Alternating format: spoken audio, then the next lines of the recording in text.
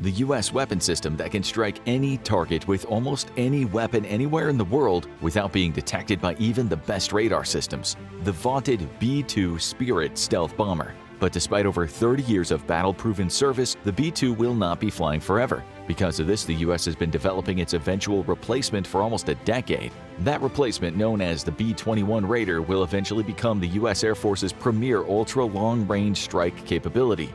But how exactly do they stack up against one another?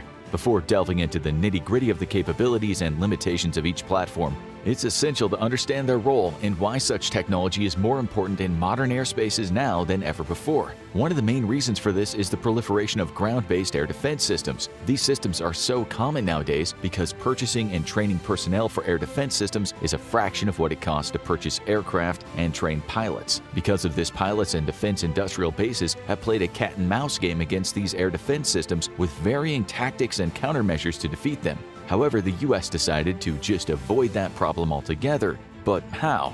The U.S. solution to this problem was the B-2 bomber. Although the U.S. had several earlier attempts at stealth aircraft, like the A-12 and the SR-71, these were reconnaissance and surveillance aircraft. And though they were stealthy, they were not quite invisible. The U.S. wanted to make not only an aircraft that would be totally invisible to any current or future air defense system, but could strike any target with any weapon anywhere around the globe.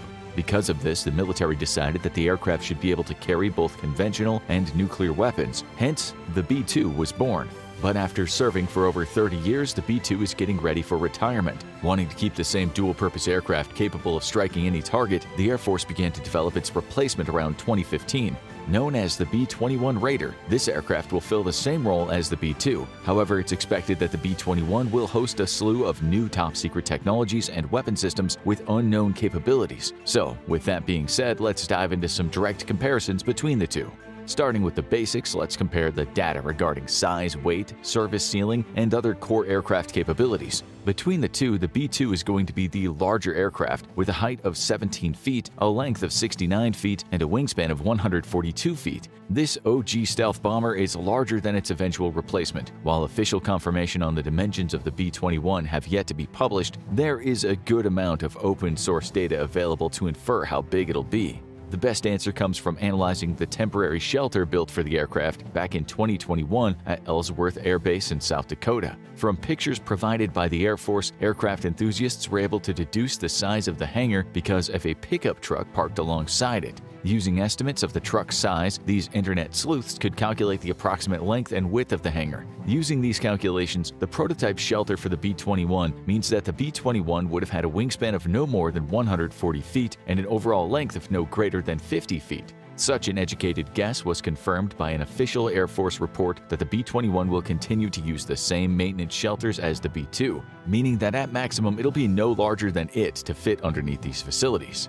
As far as performance characteristics such as service ceiling, speed, weight, and operational distance, we don't know much about the B-21, but some inferences can be made with publicly available B-2 data. The B-2 is powered by 4 General Electric F-118 GE100 turbofan engines that can propel the bomber at a max speed of around 626 miles per hour. That max speed is just below the sound barrier of approximately 761 miles per hour, but this was intentional since the design team did not want the plane to break the sound barrier, since many factors involved with this, like afterburners, heat, and vapor trails, are much harder to mask. The B-21 will be powered by 2 turbofan engines instead of 4, and these will instead be produced by Pratt & Whitney, the same company that makes engines for the F-35. It's unknown whether the B-21 will be faster than the B-2, but if it is, it cannot be much faster since the B-2's max speed is just below the sound barrier, and it's unlikely that engineers have conquered the challenges associated with keeping stealth bombers stealthy at supersonic speeds. Because of this, current estimates place the B-21's max speed at just under the B-2's 621 miles per hour. But while there may not be much difference in speed, there is expected to be a huge difference in payload and weight. As it sits now, the B-2 unloaded weighs 125,000 pounds. With its max allowable ordnance and fuel load, it can safely take off at just over 370,000 pounds. Because of this weight, the B-2 can carry 60,000 pounds of munitions. This starkly contrasts with the B-21, which can hold just under 30,000 pounds of ordnance. This difference comes about due to the Air Force's goal of increasing the range of the aircraft. With just under half a load of bombs, the B-2 can travel an impressive 6,600 nautical miles without refueling. By doubling that loadout to about 37,000 pounds, the unrefueled distance drops to 4,400 nautical miles. However, with one refueling, the operational range can be extended to a mind-boggling 10,800 nautical miles. Even so, the B-2 has a very impressive range. It's likely the Air Force is limiting the munitions the B-21 can carry because it wants the aircraft to be able to reach any target in the world without a single refueling. This is because in a worst-case scenario where a nuclear Armageddon is happening, a tanker may not be able to top off the bomber's gas tanks. By limiting the payload, the aircraft can probably carry more gas and achieve further operational ranges than before. As far as the surface ceiling, the new aircraft is likely to be able to fly higher than the B-2. Right now, the maximum surface ceiling of the B-2 is 50,000 feet, although the US government has not publicly admitted they want to increase the ceiling. With advances in ground-based air defense radar systems being able to see higher than ever before, it is likely the B-21 will need to operate at higher altitudes to stay one step ahead of the air defense system developments and remain unseen no matter what advances the US adversaries make. With the basic data comparisons down, the next aspect to look at is what makes a stealth bomber stealthy. As one can imagine, the US military has been very tight-lipped about what advances have been made in designing the B-21. But again, some good guesses can be made from what we know about the B-2. One of the first things one will notice about the B-2 is its unusual shape, and all of that was on purpose, because ground-based air defense systems and other aircraft use radar as the primary means to detect incoming threats. The B-2 was designed to reflect or absorb as much radar radiation as possible. The iconic W-shaped wings are meant to scatter incoming radiation energy. That way, even if an enemy radar site manages to direct energy toward the aircraft, the radar return will never make it back to the site, making it appear like there is nothing there. Additionally, few parts of the aircraft have some type of edge on it. Because flat surfaces reflect radar energy much easier than a rolled surface, the B-2 only has straight edges on a few systems, such as the landing gear. However, these systems are fully encapsulated by the time the plane reaches its cruising speed. Another exception would be the bomb bay doors. Of course, these doors are shut when in flight and only swing open when releasing ordnance. Once the payload's been delivered, the doors close and become flush with the aircraft's body again. But beyond the scattering of incoming energy, the aircraft has a host of other features that make it unique among military planes. Chief amongst those is its basic construction. Unlike most other aircraft, the B-2 has very little steel in its construction. In fact, the body and all of its components are comprised of over 200 different metals and alloys. For example, the body of the aircraft is comprised of about 80% composite materials built on a titanium and aluminum substructure. The bulk of the composite materials are made up of carbon, graphite, and glass fibers held together with plastic polymers. This very strong and durable material is then placed into molds for each part of the aircraft. Inside the mold, contractors heat the part to over 350 degrees Fahrenheit and at pressures greater than 100 psi. Once completed, the part is now much stronger than steel at just a fraction of the weight. Because the B-2 is made up of mostly composite materials, it's incredibly flexible and can be seen bending and flexing in flight, yet never suffer damage. However, another factor that hides the aircraft is its paint. The exact paint mixture that covers the aircraft is highly classified, and no one knows what it's comprised of. However, it is known that the paint has several components that must be mixed on-site at maintenance hangars. This is probably a way to protect the actual formula used for it, since there is no one company that can make every part of the paint. But regardless of its composition, its main purpose is to absorb radar radiation. And as for the aircraft's distinctive color, it was implemented due to the extreme altitudes the plane operates in. Painting it black makes it blend in well with its surrounding environment. But the stealth features are not just on the outside of the aircraft, they're inside it as well. One of the main problems the engineers had to solve was how to prevent heat buildup around the aircraft's engine inlets and exhausts to prevent detection via infrared or heat-seeking means. A serpentine S-structured inlet was built to solve the issue with the inlets. Because of this, the actual engine blades are about 1 engine diameter below the actual inlet. The end result is that the heat from the engine is unable to be detected, but solving the heat that came out from the exhausts was a different problem, because the air that goes through the engine is going to be much hotter than the surrounding environment. A very easily identifiable heat trail would be left in the sky. To solve this problem, the designers built a system that mixes the heated exhaust air with the freezing ambient air to lower the heat signature of the exhaust to basically the environment's ambient temperature. And just to make sure there's no vapor trail, the team also created a special system that injects a special chlorofluorosulfuric acid mixture into the exhaust plume just for good measure.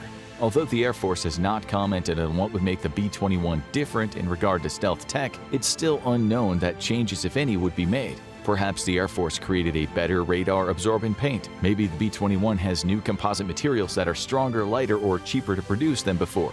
Both of these are likely, since Air Force officials have made bringing down maintenance costs to a minimum a priority, and both these stealth components feature heavily in that calculation. Despite not knowing too much about the new developments the B-21 would have regarding stealth technology, there's a lot of public information about the weapons both aircraft can carry. Starting with the B-2, it can carry both nuclear and conventional weapons. As far as nuclear weapons, the B-2 carries two primary types. The first of these is the B-61 nuclear bomb. First entering service in the early 1960s, the B-61 was meant to be a versatile bomb meant to replace various nuclear weapons by putting their functionalities into one bomb that was compact, easily modified, and cheap to produce. Because of these features, almost 4,000 were eventually produced, with over 500 still in service today. These weapons are all variable yields that can be dialed in for the specific target. The yield ranges from as little as 0.3 kilotons up to 400 kilotons for the strategic models. The other nuclear weapon the B-2 can carry is the B-83 nuclear bomb. As the name suggests, the weapon entered U.S. inventories in 1983 as a strategic nuclear weapon. Posting a massive 1.2 megaton yield, these bombs are also considered Earth-penetrating weapons and are basically nuclear bunker busters. This means that, like conventional bunker busters used to take out hardened command posts, aircraft shelters, and other priority targets, nuclear bunker busters are meant to defeat even the most hardened nuclear weapon shelters. All told, the B-2 can carry up to 16 of these city-destroying weapons. In regards to its conventional ordnance payloads, it can carry an even more dizzying array of weapons. Amongst its most common are Joint Directed Attack Munitions, or JDAMs for short. JDAMs themselves are not munitions, but rather kits that can be attached to dumb ordnance to make them precision GPS-guided weapons. The most common weapon system these are attached to are 500-pound bombs. Using these, a B-2 can deliver a devastating 80 bombs on top of any target without the enemy ever knowing they were even there. But if you thought that was powerful, the B-2 can deliver a weapon even more devastating than 80 GPS-guided bombs. Known as the GBU-57 Massive Ordnance Penetrator, this huge 30,000-pound bomb is 6 times larger than the standard bunker buster bomb. With only around 20 of these massive bombs in Air Force stocks, the bomb was specifically designed and produced to be fielded by the B-2. The purpose of this bomb was to destroy any adversary's nuclear weapons without having to resort to a nuclear strike using the B-83. Though dropping massive munitions and precision-guided weapons is one part of the core competencies of the B-2, another one is conducting long-range standoff fires. One of the first weapon systems designed for this purpose utilized by the B-2 is the AGM-86 air-launched cruise missile. As mentioned previously, ground-based air defense systems make the skies over enemy territory quite dangerous, but this has been the case for decades. In the 1960s, the US sought a way to combine a decoy with a strike capability that could be fired outside Soviet airspace. After several trial programs and adjusting operational goals for the projects, in the end the result was the AGM-86. The purpose of the missile was to make it look like an obvious decoy is making its way to enemy territory so air defense systems don't pay as much attention to it. But that's exactly what the US planners wanted, since when the enemy thinks they're just following a harmless radar contact, the decoy will suddenly shift course and strike a target with either a conventional or nuclear warhead. However, the AGM-86 is one of the many long-range weapons the B-2 can carry. Known as the AGM-158 Joint Air-to-Surface Standoff Missile, or JASSM, the missile satisfies the requirement of an ultra-long-range cruise missile meant for conventional targets. Able to be carried on almost every type of fighter and bomber aircraft in the US inventory, the missile itself is not unique to the B-2 program like the Massive Ordnance Penetrator is. Instead, the weapon gives the B-2 an extended range weapon with a publicly admitted range of 370 kilometers, which is likely far greater. And if you thought the B-2 could just strike targets on the ground, then you might have to think again. On top of the huge loadouts of its nuclear bombs, bunker-busting ordnance, and precision munitions, the B-2 can also strike ships. The tool it uses for this is the JASSM Extended Range. Working throughout the 2000s to increase the range of the already deadly JASSM, the ER variant pushes the range to an eye-popping 575 kilometers. With such a long range, the Air Force has been eyeing this weapon to enable the B-2 to bring its weapons to bear in the sea domain too. Such a move is definitely on the table, considering how the Air Force has armed B-52s with anti-ship Harpoon missiles, and this only represents the latest development in that space. Speaking of latest developments, the B-21 is also expected to field these weapons and several new ones. Among these is a dedicated anti-ship missile known as the AGM-158C LRASM, which stands for Long Range Anti-Ship Missile. A brainchild created in collaboration between the U.S. Navy and the Air Force, this weapon system was first imagined in the early 2010s as an eventual replacement for the aging and outdated Harpoon missile. Building upon the principles of the iconic Harpoon, the AGM-158C is even deadlier as it can seek targets further away. It has improved data links that are faster and more secure, and has a better engine to give it an increased range over the Harpoon. So far, the weapon has been integrated into the B-1 bomber and is expected to form a core part of the B-21's inventory to give it a maritime strike capability. Another new weapon the B-21 will field is the AGM-181 long-range standoff weapon. This new missile replaces the aging AGM-86 that the B-2 currently carries. The Air Force has already stated that the LRSO will be nuclear-armed, with a W-80 low-yield warhead.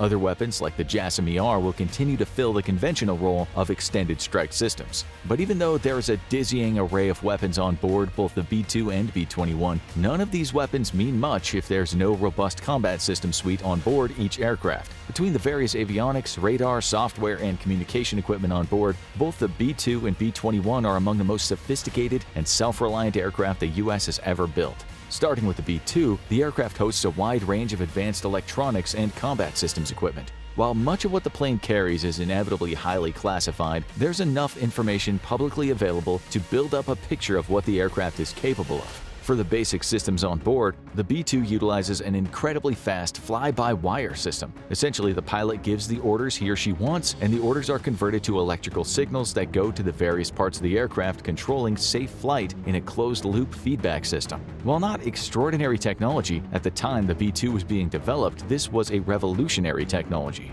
Another technology that today is more common but during development was unusual is satellite communications, or SATCOM. SATCOM's a way for ships and aircraft to communicate with satellites via secure data links. This is such a huge deal because the communication ranges can be much greater. If a plane had to rely on communicating with a ground tower, the range would be quite limited based on the tower's height, atmospheric conditions, and other factors outside the pilot's control. Obviously, as the B-2 operates at such extreme ranges, this would have severely limited its operational capability. This leap in technology allows satellites to act like radio towers and can securely send information to anyone with secure data links. Because of this, the B-2 can communicate with practically anyone in the world at any time.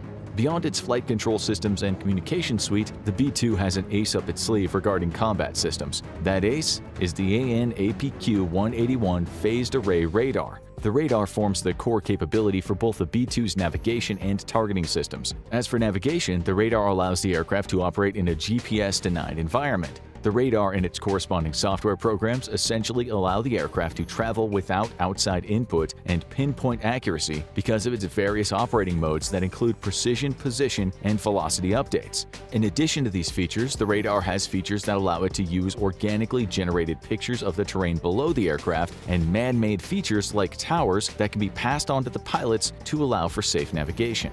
But when the B-2 needs to transition to the targeting phase of a mission, the pilots can switch the radar to operate as a synthetic aperture radar, or SAR. When operating in the SAR mode, the radar can take topographic photos of the ground below. These photos are of map quality and are consistent no matter the altitude of the aircraft. These photos are of such a high quality they can be used to identify targets and are also used for battle damage assessment once the payload's been deployed. Another newer addition to the combat suite for the B-2 that the B-21 will certainly have is the Radar-Aided Targeting System, or RATS. While the B-2 has been able to deploy conventional ordnance in GPS-denied environments for a long time, it has been thought that deploying a nuclear weapon without GPS was too risky, considering what could be at stake if the bomb missed its target. While certainly the National Command Authority could have ordered a strike in a GPS-denied environment, this new software program gives B-2 crews the certainty they need that the onboard systems can now, without a doubt, deploy nuclear weapons with the exact same precision as conventional weapons without the need for GPS. While the sensors, combat suites, and avionics for the B-21 are still highly classified and probably will be for the foreseeable future, the B-21 is expected to keep many of these legacy systems that are still viable. However, one major difference between the two is that the Air Force has stated the B-21 can conduct both manned and unmanned operations. Just exactly what kind of unmanned missions the Air Force intends to send the B-21 on is unknown at this time. Would the U.S. send a fully autonomous nuclear-armed bomber to carry out the nation's nuclear tasking?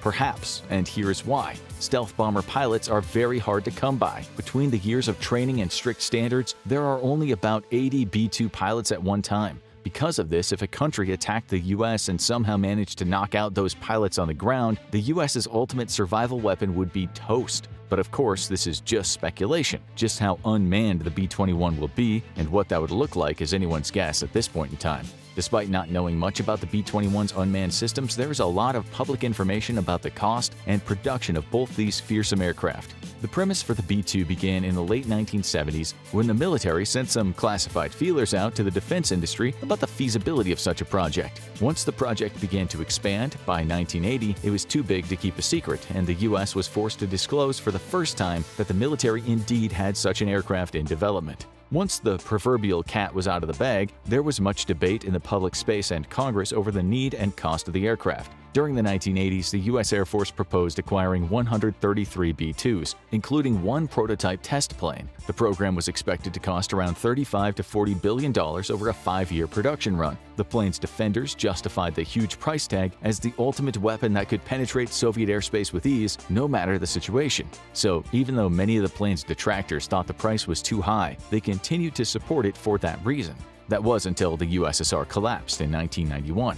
After the fall of the Soviet Union, the U.S. suddenly had no one to challenge it. As a result, military spending was slashed across the board, and the U.S. military conducted one of the largest drawdowns of forces in the 20th century. While congressional officials were busy slashing budgets, military officials were fighting to save their pet projects. Chief among them was the B-2 bomber. Because of huge spending cuts and a less urgent need for such a superweapon, the Air Force compromised on getting just 75 B-2s. But even that was not enough of a cut. As the B-2 entered production, many wrinkles had to be worked out in its design and part production. Throughout the 90s, debate raged in Congress over the huge costs, both in production and maintenance of the B-2. Eventually, when the price tag reached a whopping $2.1 billion back in 1997, Congress had enough and slashed further funding of the project. The Air Force would have to make do with what it had, and all told, a total of 21 B-2 bombers were delivered to the Air Force, with 20 still serving today after one B-2 was lost in an accident. As for the B-21 Raider, its inception came about in 2009 when the Air Force first started asking for help endorsing a new stealth bomber.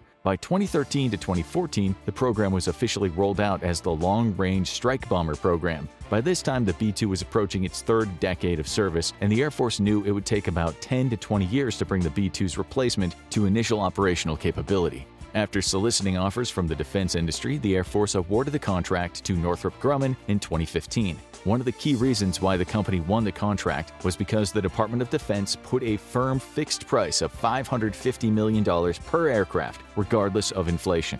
Once Northrop Grumman won the contract, it took nearly 7 years to build the first B-21, which was unveiled in December 2022. While the aircraft is expected to take its maiden flight sometime in 2023, the program is a few months behind schedule, according to DoD officials. But despite this minor setback, the program is still expected to deliver at least 100 and as many as 200 B-21s to the Air Force. Even though the B-2 program was greatly curtailed in the number of aircraft eventually delivered to the military, that doesn't mean the plane has not been an active contributor to combat operations. In fact, despite having just 21 available combat aircraft for most of its service, the B-2 has punched well above its weight in operations around the globe.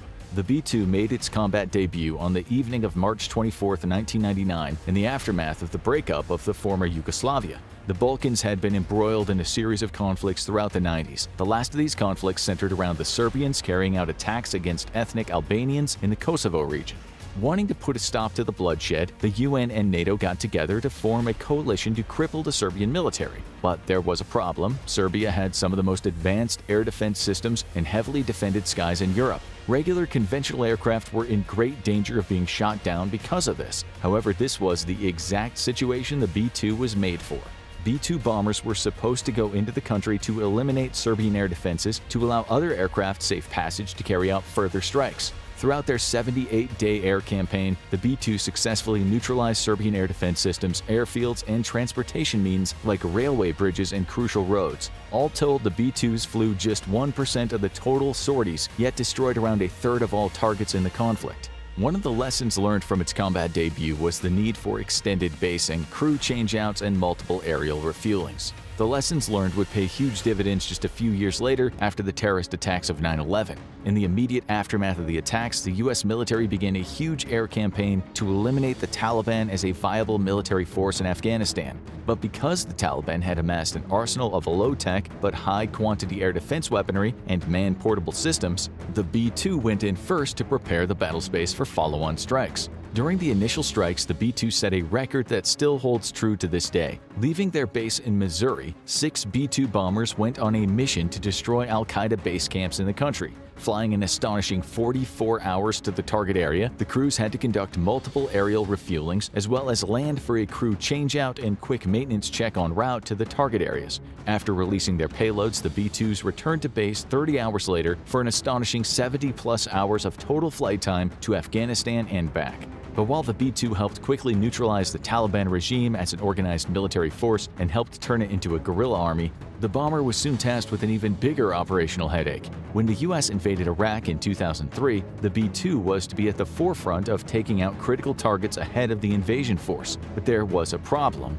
The sorties to Afghanistan demonstrated the need for forward basing. By moving closer to the combat zone, crew fatigue and maintenance on the aircraft could be cut down significantly. Because of this, the secret Navy base at Diego Garcia was chosen as the launching point for B-2s, since it was just a 5-hour straight shot into downtown Baghdad. Soon after arriving in Diego Garcia, the B-2 demonstrated its combat prowess by destroying an Iraqi command post in Baghdad on the evening of March 27, 2003. The command post was supposed to be the headquarters where Iraqi officials were organizing guerrilla attacks by the Fedayeen militia, as well as generating kill lists for Iraqis suspected of collaborating with coalition forces. The attack on the command post was filmed and cemented the legacy of the plane to strike any target anywhere. But during the 43 combat sorties the B-2 carried out during the invasion, the bomber attacked more than just air defenses and critical infrastructure. It also attacked large Iraqi troop formations in the open, such as one attack on a Republican Guard armored division that was assembling to launch a large-scale counterattack on American troops. The bombers decimated the unit and thwarted the planned attack. Once Iraqi freedom transitioned to an insurgency, the B-2 saw less and less use until 2011, when Operation Odyssey Dawn was launched. On March 2011, NATO got together to help topple the Gaddafi regime, since he'd been using his military to carry out indiscriminate attacks on civilians to make up for his forces' poor performance on the battlefield. Over a 2-week campaign, coalition air and naval units pounded Libyan military targets. Among these were the B-2, which carried out strikes against air defense systems and airfields to pave the way for coalition aircraft to do their work. Even after the Gaddafi regime fell, the B-2s would still see action over Libya. In the power vacuum left after Gaddafi's downfall, terrorist groups started setting up shop in Libya, including the country's ISIS affiliate. In the summer of 2017, a large gathering of ISIS fighters met up southwest of the crucial city of Sirte, which had been taken from ISIS in the previous year. Because Libya had robust air defenses, competing factions, and many people sympathetic to the ISIS cause, it was decided to use a B-2 bomber to guarantee this large gathering of ISIS militants could be taken out. And it was. With the help of special forces on the ground giving real-time feedback, B-2 bombers took out over 100 militants who were planning attacks in Europe and the US. Despite the B-21 not having any operational history yet since it's still in testing, each aircraft brings a unique set of pros and cons to the table that complement one another. As for the B-2, it's a stealth bomber that's in a class of its own. Its unique combination of sensors, a vast array of weapons, and numerous highly classified stealth technologies make it the ultimate aerial weapon in modern airspaces. However, the B-2 is not without its faults. The worst drawback is its massive cost. With an estimated operating cost of $63 million annually, that comes out to a staggering $135,000 per flight hour. On top of this, the aircraft is very finicky and needs a lot of expensive routine maintenance. It's for this reason that those expensive temperature-controlled shelters and hangars were made. As for the B-21, it has a host of improvements over the B-2. For starters, it'll be vastly cheaper to produce and maintain. From the beginning, the Air Force has been adamant about making the B-21 as cost-effective and easy to maintain as a regular fighter aircraft. Additionally, with its better engines and lighter weight, it's supposed to have a far greater operational range than the B-2 and should be able to carry more advanced weapon systems. It's also expected that the B-21 will have even better stealth technology, since it's enjoyed several decades of further research and development in the field. But of course, the main drawback of the B-21 is all of its pros are just theories at this point. Until the plane becomes operational, this is all just speculation about what it can or cannot do. One of the main pros of it being cost-effective might get wiped out depending on production and relegate the future air fleet to a size comparable to the current B-2 program. Even though the B-21 is yet to be proven, with how successful the B-2 program has been, it's very likely that the U.S. Air Force can and will deliver on all the promises of this aircraft. But while there might have been plenty of developments to improve on the B-2, this OG stealth bomber is still unmatched in the skies. Improving on this already legendary system will make the B-21 a force to be reckoned with decades after the last B-2 is eventually retired from service. Now go check out most deadly U.S. military weapon right now, or click this video instead.